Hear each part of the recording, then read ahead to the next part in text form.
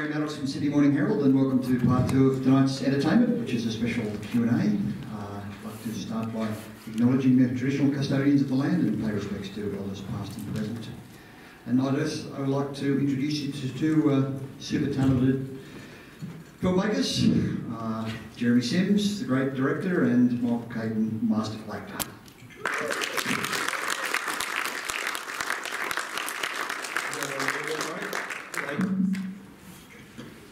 Evening all. So Jeremy, I know that you've made Last Train to Freo and Last Cab to Darwin, so this is Last Ram to Mount Parker? Yeah, I'll go with that, yep. I did used to get that question a lot, what the next one was going to be, but unfortunately it was just RAMS. So tell us how you came to do this film, which is a remake of or a reinterpretation of an Icelandic film. Yeah, I don't know, has anyone here seen the original film, Hruta? There you are. The original film is a beautiful film. It's smaller and slower and simpler in scope than this one, and it's much more of an art house film, if you like, than ours is. It's aimed at a much more kind of niche audience, and it's beautiful. And I admired it. It was on the same circuit as Last Cab to Darwin was, and our films were often mentioned in the same breath by people as, you know, two of the films that people loved at the festival. And then I didn't think much more about it for a couple of years, but in that time, Aidan and Janelle, our two producers, had been at festivals, the same festivals we were at, and they'd had a couple of schnapps with Grimur, the filmmaker, and they sort of hatched a plan together to remake it in Australia. And there was a lot of discussion about if you did why and where and how and things. And by the time it got to me, they had commissioned Jules Duncan to write a version of the draft. Michael had been approached to be in it. And they said, Jeremy, would you be interested? So the first question was, well, we need to shoot it in Australia, so I'm presuming we change the ice for fire, you know, for the heat of the Australian summer, which everyone agreed on. And then I said, well, listen, if I do it, and I'm trying to think of a way that I can broaden that story out and play what is essentially a saga, you know. The original film was based on an Icelandic saga, so it was already a retelling of a story that had been told for 1,000 years, which is the two brothers that haven't spoken for 40 years. And nearly every culture has a version of that story in its mythology. And I thought back about the original film, and I thought the one thing I wanted to know more about, and I didn't ever get told it in the original, was all the locals that we met that were friends of two brothers, who you could see were being impacted by the decisions that they were making and by the lives they were leading, but you didn't get to see the repercussions or the cost to the rest of the community of what the brothers' feud had, you know, what the repercussions of that were. So I said, look, if we do that, let's build the world and let's get to know some of the locals and let's see a slightly broader palette.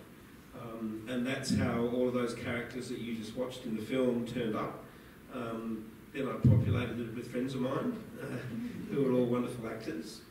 And we focused more on the community than the original film did, the impact of a pandemic on a group of people. And I mean, who knew when we made it that it would work as a metaphor for Australia in these COVID times? But, you know, people sitting around at a table saying, you know, should we trust the government or not, is what everybody's doing in Australia at the moment. So it turns out to have been a good decision to make it the way we did.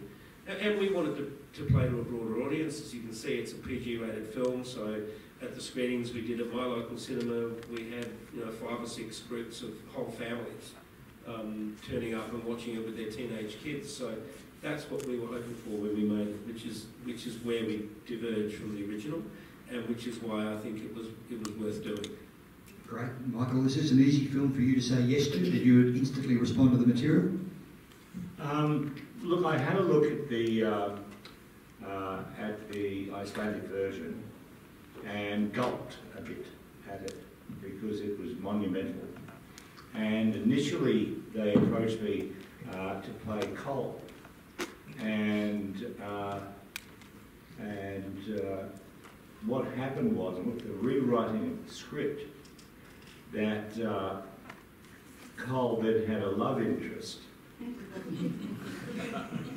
And they just didn't go for me for that sort of thing. It didn't quite work out that way, but we'll let Michael tell the story. Bloody sad man.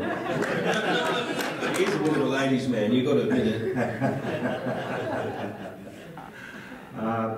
But in actual fact, it was really good. It was a real change of pace from the characters I usually play. And just sort of letting it all hang out with Les. And so I think it was it worked for me a lot better than if I would have stayed with the original role, actually, because it is Sam was absolutely exhausted by the end of that. He had whole days where there was just him and sheep, and he's working and sheep, and so he was exhausted by the end of it, and even with the smaller role I had, I was feeling the strain of that by the end of it, because we started in winter and then finished it in summer. We finished just before Christmas, and we had a whole period off in between where we went home, and then that beautiful verdant green of winter transformed into this browned out,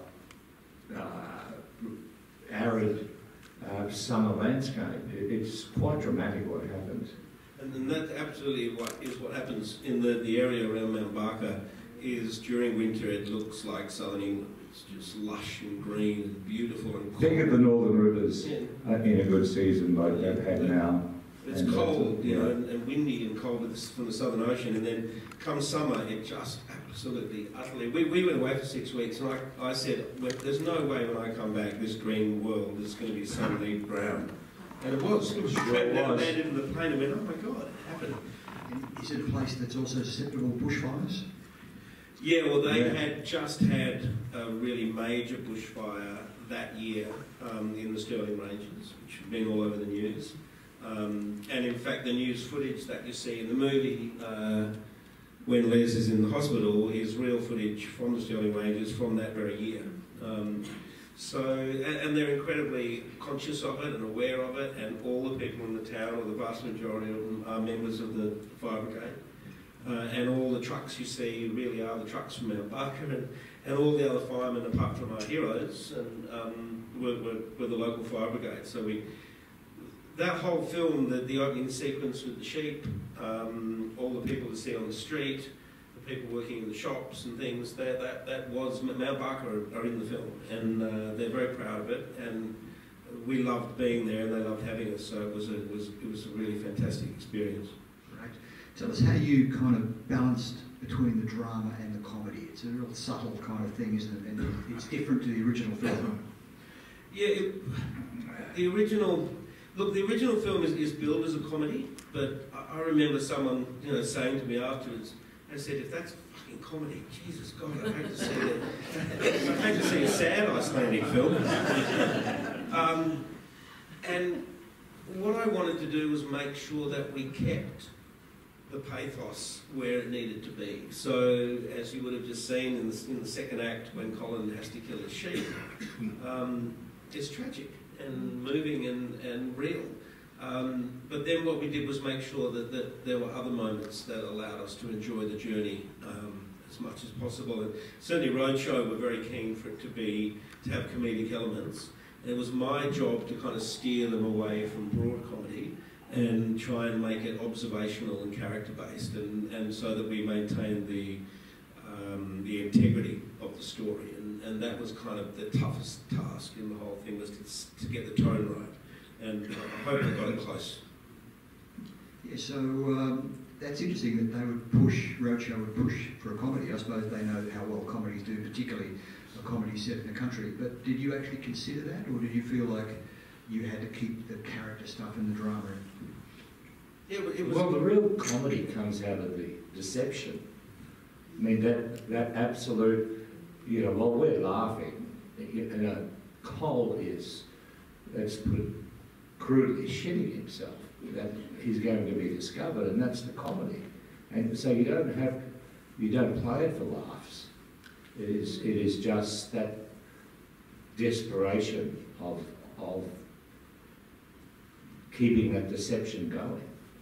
Yeah, and there was a real push from Roadshow that they wanted to know, which is often the case with producers, you know, can this story handle more comedy than that? And I was pretty adamant that it couldn't go much further than we went before we started not to care about the real implications of what was going on for people. And you know, I'm pretty certain I was right, because Roadshow have hung on to the film now for a year, and they are convinced that Australians are going to come and see it. So that's why we're the first wide release film in Australia since COVID happened, because they think they might make some money from it.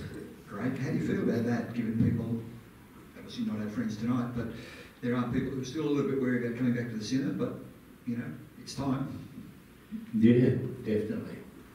Oh, look, the screenings I've been to, you know, I want people to see it in the cinema, because it's fine on the small screen to watch, and it's beautiful, you know, it's beautifully made and well acted, and the music's gorgeous and everything. But that whole world that Steve Arnold, my cinematographer, shot, and the scale of it, the beautiful anamorphic lenses that we shot the film on, they were all intended to be seen in the cinema. So, look, it's a double-edged sword. For us, there's no competition between now and Christmas, really.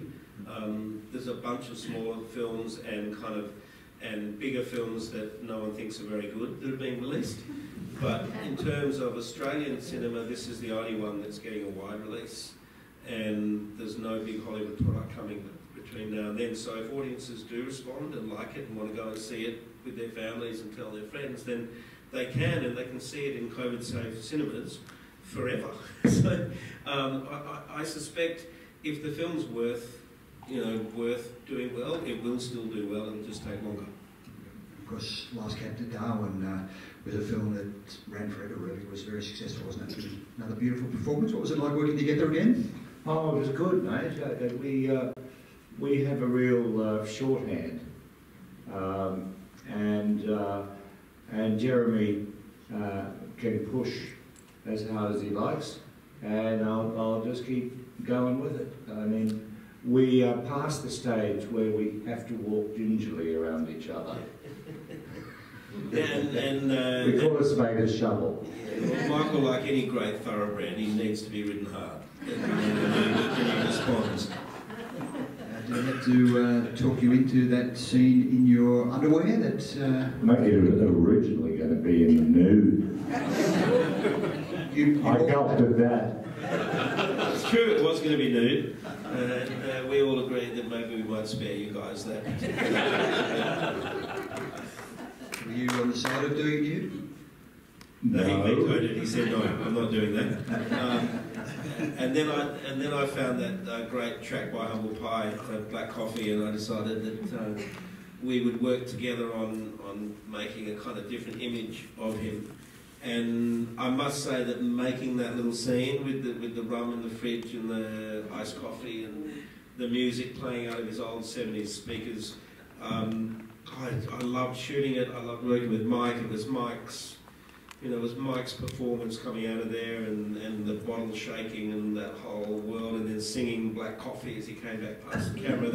That day of shooting that was the most pleasant on the whole shoot for me, because it looked exactly like I imagined in my head, which is always great when it happens. It's a very effective score, and also some interesting use of pop tracks in there. Tell us about the score, and also tell us about why you chose those songs. I'm a music nut, a very, very eclectic and wide range of music. So I was listening to a lot of Scandi sort of minimalism when this was made, and all of my temp music on the film was by composers like Olafur Arnalds. There's a whole bunch of them. There's a whole kind of movement at the moment for that kind of beautiful, gentle music.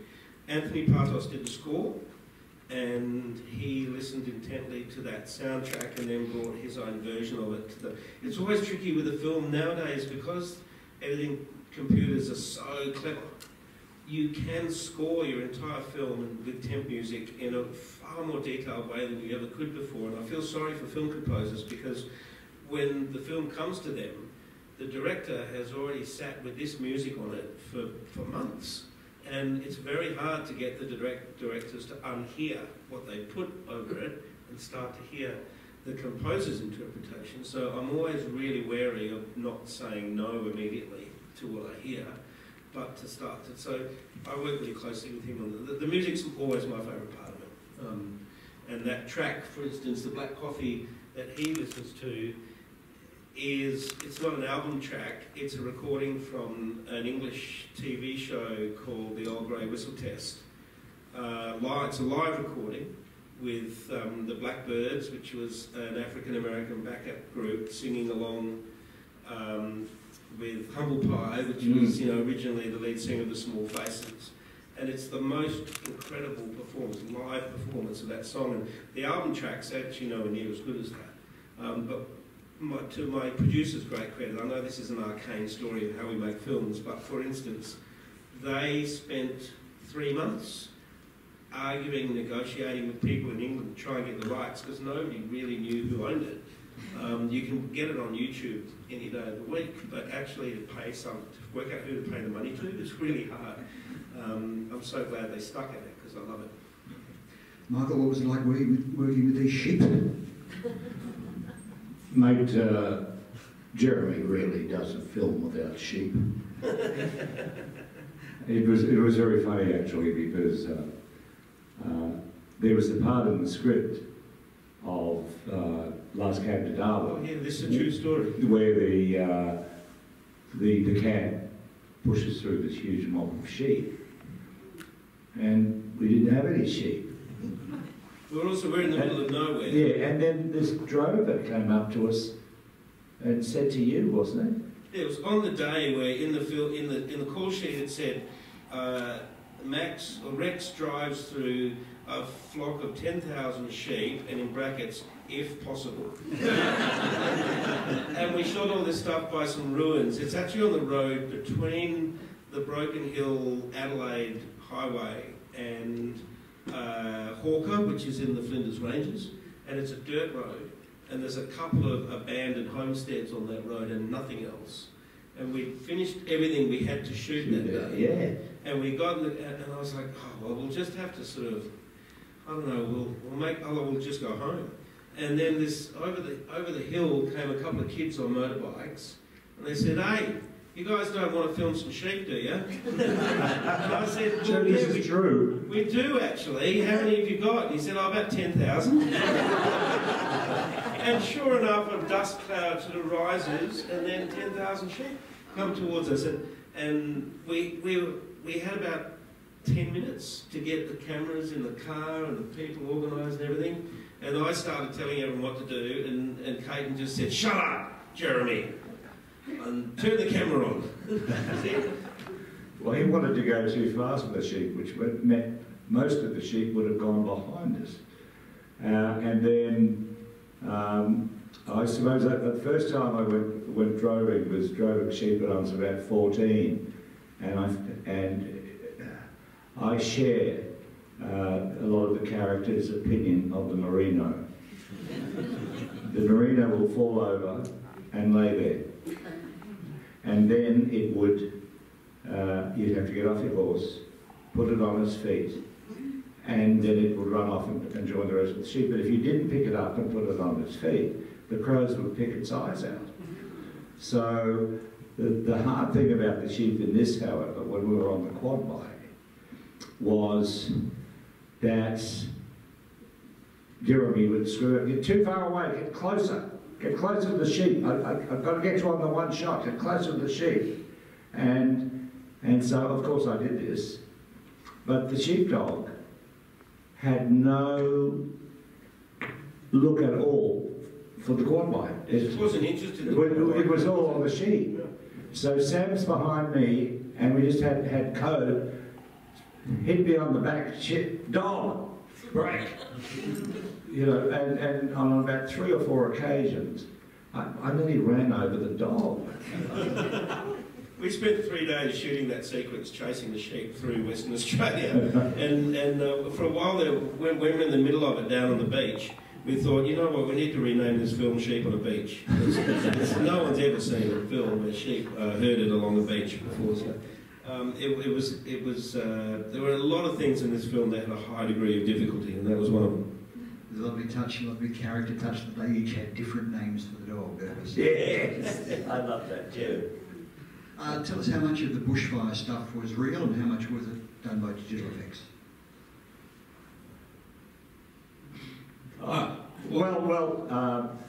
There was very little CGI. Well, on the beach, when you see that glow on the horizon, well, that is CGI.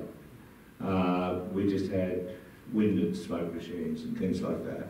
But the actual bushfire itself was rigid, yeah. The sequence where Colin packs up his clothes and fights the fire, gets in his car and sort of backs it out, that's all created CGI, but they gave us 40 acres that we were allowed to burn, so all of the montage of them back burning in that wall of fire, that's all real. That big, huge pool of smoke going up, that's all real. We had hoped for it all to sort of crown towards us, but the guy doing the backburn had been a little bit, what's the phrase nowadays? An abundance of caution. It's a common phrase we hear a lot these days. There was an abundance of caution, and so we didn't quite get the end of it, so we did fill in some parts of that big wide with bits of red. But no, it's sort of 75% real and 25% CGI, I'd say. What's it like acting opposite Sam Neill, Michael? Oh, a pleasure. A pleasure. Although, you know, for the majority of the film, we don't exchange anything except looks. Dirty looks. and so it's not until well, both of them are taciturn, aren't they? Both characters are not what you'd call sort of voluble.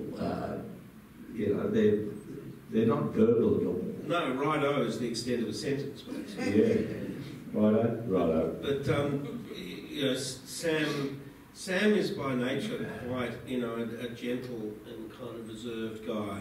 Anyway, so that's why I always thought the role of Colin would suit his personality, and that sort of we're with him for so long that you need someone that holds their cards close to their chest through that kind of stuff, but also he has a wonderful understanding of comedy and comic timing, and so it's not laugh out loud funny, the stuff that he does, but it's just amusing and it's fun to watch, and you can watch him do anything. So between that then and Caton's kind of malevolent, unhinged presence, you know, over the fence there, you know, that was what I was shooting for, and I couldn't have got two better people to do it.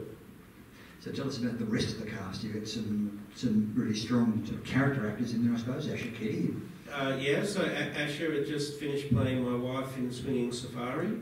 So I gave her a call and said, would you like to come over to WA and do my little film? And she said, oh, I don't know, probably not. Who's in it? And I said, Sam Neill, Michael Caton, and Miranda Richmond. She said, I'm in.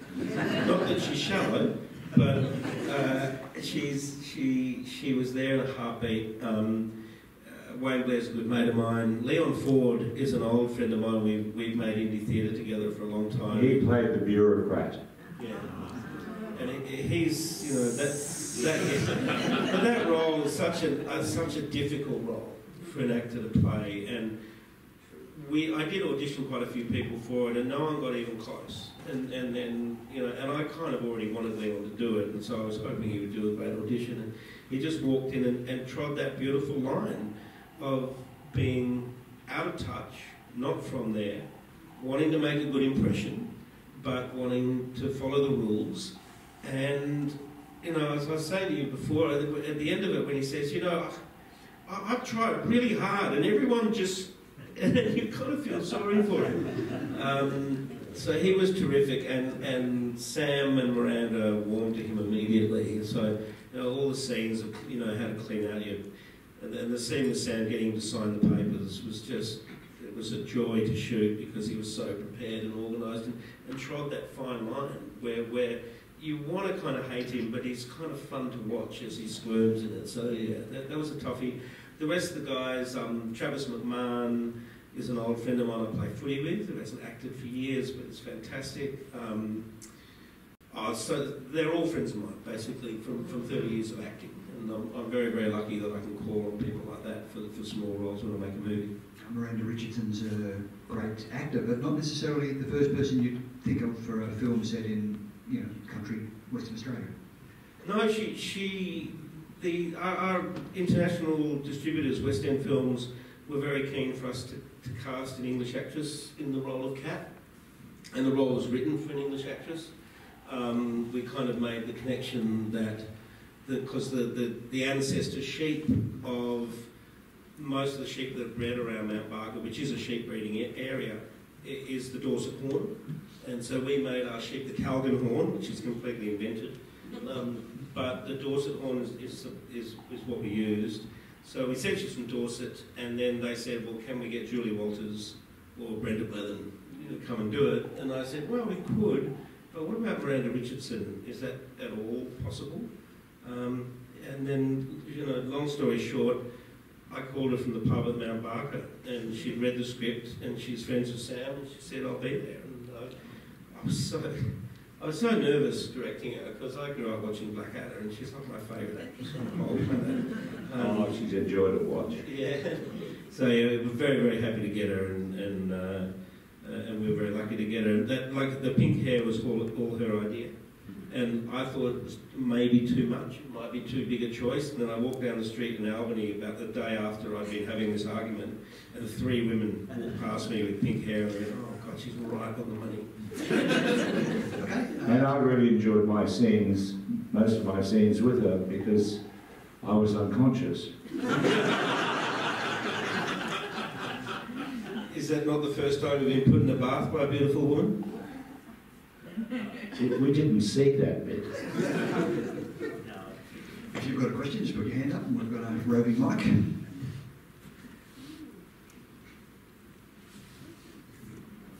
Something must be troubling you, Nick. Come on. No, the music that you did, the soundtrack, yep. Really sticky. Yeah, that's Anthony Partos, who every year just about wins something for one of his scores for either television or film. He's a really brilliant composer. Everything on it is played by an Australian musician. He plays a lot of the keyboards, but otherwise it's violins and flutes and banjos, and we wanted a total string sound, but we didn't want it to be bluesy or American or Southern in any way. So we kind of went almost Central European in the feel for it, and that's his heritage too. So he worked so hard on that music to score that entire film. Years ago I made a film called Beneath Hill 60, which was scored by the Melbourne Symphony Orchestra, and which was something Cesare Skubieski wrote that music, and that was one experience. But this one was just as thrilling to 3 in the morning to be at his studio Sonar Music, and there to be. It's called a Hardinger violin, which is the main instrument in the soundtrack, which is a 5-stringed violin, and it sort of vibrates when you play it, a bit like a dobro guitar. And he brought that and a whole bunch of weird instruments to a zither is in there. It was extraordinary. I really hope people enjoyed the music, because there's a lot of sweat and tears and love put into it. Okay. Hi guys, mine's more of a compliment more than a question. Just like to congratulate you how well you've adapted this film. I was really impressed, like you discussed the observational humour, but I feel like that's a lot more Australian. Like, we're not one for blatantly, like, just straight up jokes. It was more, we understood exactly what the humour was here. And then also with the bushfires, like, there was lots of imagery there which broke the news as it got worse during the January season. Like, there's that sort of image of the burnout kangaroo, and sort of New South Wales South Coast fires. There's that really famous image of the Joey on the fence as well. I was just really impressed sort of how that still sings. Like, unfortunately, we're about to hit fire season again, but just how powerful that imagery still comes through, and a lot of Australians can relate to that.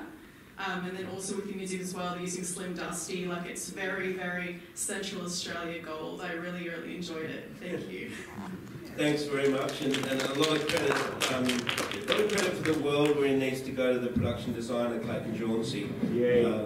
Because I don't know if you noticed, the house that Les lives in is actually the property that we used. Is this a massive sheep property in between the Stirling Ranges and the Paronga Ups, and those mountains really are on either side, north and west of all the shots there. You couldn't take a shot there without them being in the background.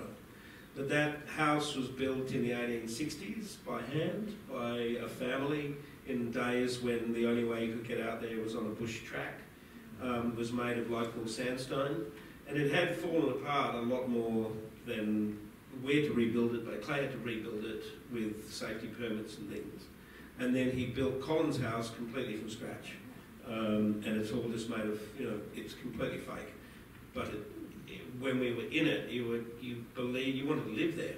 And so at the end of it, when I said, what happens to the house? And they went, oh, we're going to burn it tomorrow. And I went, oh, it's so sad.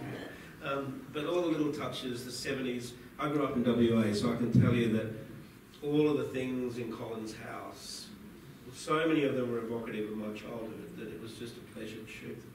Right. Okay, another question up the back, thanks. Yes, look, it follows on with the previous question. I was just, as commented, what a beautiful script it was. How long prior script do you actually work on the script before you even get before the cameras to actually start shooting it all? Yeah, so Jules Duncan wrote the first draft, which is what I made. I think I read the second draft when it came to me. So he'd already sent one to the producers. They'd given him a few notes. He'd come back and I got a second draft. I'm pretty hands-on in the script department. I wrote Last Cab to Darwin with Rich Cribb, and I've written a couple of other scripts. So I didn't ask to be a co-writer on it, but I did give him an awful lot of notes. And mostly it was about crafting the town, all the characters, and giving them really clear journeys, really clear arcs. And as Michael was saying earlier, they all have their own little stories that with a beginning, a middle, and an end. And a good 6 months of work on the script, really. Jules came over to Sydney for 2 weeks, and we spent 2 weeks in a room thrashing stuff out and arguing a lot. And you can't create anything in terms of story and script and stuff with other people unless you're prepared to have a pretty robust dialectic about stuff. You really need to argue your case for things, and then if you're wrong, you can find out through a really robust discussion, and that's how I like to work on things. So about 6 months. Is he a new writer? Sorry? Is he a new writer? Yeah, so he's West Australian. He grew up in the Kimberleys, but he spent a lot of his time, he's a wacky guy. He used to be a cadet reporter for the Albany television station for about 4 or 5 years. So he knew all of these little stories that he wrote for the support cast are all true. Oh, how good. I never knew that. Yeah. So, Great. so he used to go out to farms where, they had a sheep with 2 heads. And he'd go, hello, I'm Jules reporting from Mount Barker. And today we have a sheep with 2 heads. Tell us, how did it happen? And that's what he did for a living for 3 or 4 years. So he understood and he's from the Kimberley, from a small country town. So again, he understood that dynamic. And as you were asking about the fires before, it's great. You think, oh, we'll make a film that's got stuff with the volunteer fire brigade in it. But then when you meet the local people, you see how integral to their life it is, and how important it is, and how it's not a game. It's just this thing that everyone is aware of all of the time. It makes it a lot easier to make it feel real. Okay. Do you have any follow-up question, or anybody else want to ask something? I was just interested, what are the hopes for international distribution of the festival circuit? Festival circuit's kind of come and gone in many ways. We were never really a Venice-type, Berlin-type film. We were very hopeful maybe of going to Sundance, and a bit like Last Cab to Darwin, we were on their very short list, and they only take 12 films internationally at Sundance, and I think we were number 13 again, which was Last Cab to Darwin was the same story. But then COVID happened. So I don't know if you, just recently it was announced that so we've sold kind of every territory now. We've just did a great deal with Samuel, Metro-Goldwyn-Mayer for North America. We sold UK, we sold all of Europe. But because it's a COVID time, they're all COVID deals, which means they're all kind of dependent on them being able to sell the product. It may not mean theatrical, but it's going to get a life overseas, which is what I want. Yeah, with stuff kicking in Europe, the theatre release is looking doubtful, isn't it? Yeah. But you know, a film with Miranda Richardson, Sam Neill, and Michael Caton that plays broad. If it does well at the box office here, then I think it'll definitely get seen. In the same way that you can see Last Cab to Darwin anywhere in the world now. It hasn't made a fortune overseas, but it has a presence. Hopefully this will have the same kind of level of presence. Just a final question from me. Have you had any feedback from Iceland? I heard a story from Kipan Rothbury, who plays Frenchie, who's our kind of resident llama farmer.